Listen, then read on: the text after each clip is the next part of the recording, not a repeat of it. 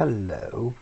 So I thought today I would explain what I actually am doing at work, because I've been doing it for about 2 months now, and I've not really gone through the process.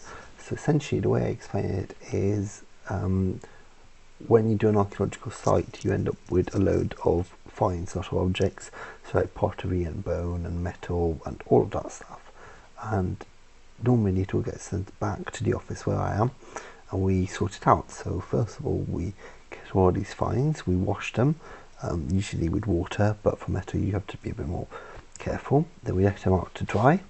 Once they're dried, we separate all the different pieces of material into different categories, all with numbers relating to where they were found. And then once you've done that, you catalogue it. So you put them all in order, you annotate the weight, the quantity of things in it, and then you put a number on each of the bags, and you put them on boxes based on the material type. So there's a lot of work going on there. And once it's catalogued, it gets sent off to a specialist, and eventually it all gets sent off to mines. Right, I've got to go. See you later.